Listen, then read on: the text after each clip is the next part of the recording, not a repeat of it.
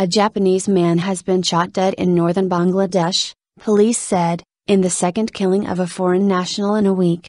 Kaunia, who worked for a farming project, was attacked by unknown assailants in the town of Kaunia. It comes days after an Italian aid worker was murdered in the capital Dhaka in an attack claimed by the Islamic State, IS, group.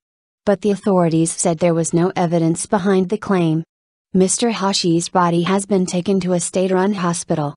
An investigation is underway. The killing of the Italian man, Cesare Tavola, prompted the US and UK to warn its citizens to be cautious.